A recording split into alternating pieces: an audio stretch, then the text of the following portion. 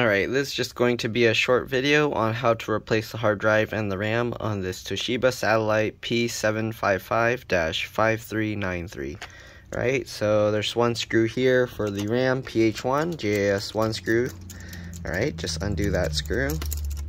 Alright, once you do that, we're going to just lift up from here. I just use my fingernail. And here you can see the RAM. Just pull these two tabs to the side. Okay. I believe this RAM was upgraded at some point. So this is DDR3 RAM. Alright. They don't show the speed here, so I'm not sure what type of RAM this is. Let's pop this one out and see if it shows exactly the same thing. All I know, it's DDR3 RAM. I mean, this RAM is super easy to get to, so you could easily check your RAM and see what it uses, okay? So make sure, just pop your RAM out, and you'll want to match the type of RAM. Usually it'll be labeled saying PC3 or something. So I think DDR3, it'll probably be something like PC3 12800S or something. But yeah, you'll want to match that, and then you can get any size stick of RAM you want. Okay, so we're going to close that up.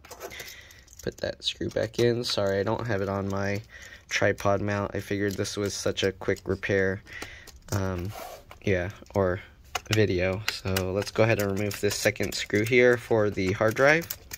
Okay, the customer basically just wanted me to check if their data is recoverable.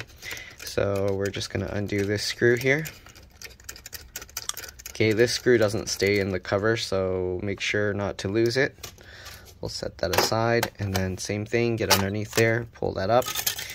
Alright, so in here, there's nothing holding it in place, so you just pull this tab over. Okay, if you can't pull the tab, I like to use that, and then just push this over just like that. And then we can use this tab to lift it out. Okay, to put it back, same thing, just grab it. Okay, I'm gonna have to check if there's data on it, but get this. Okay, so there's these screws here. They kind of stick out, so you want to make sure they go into those little grooves there. Drop it in, okay, and then you can go ahead and then push that over. That's pretty much it. Make sure this tab is all the way over there. Get this cover back in like that, and then put the screw back in. But that's all there is to this.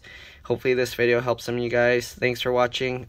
You can upgrade this to a 2.5-inch SATA hard drive or SSD.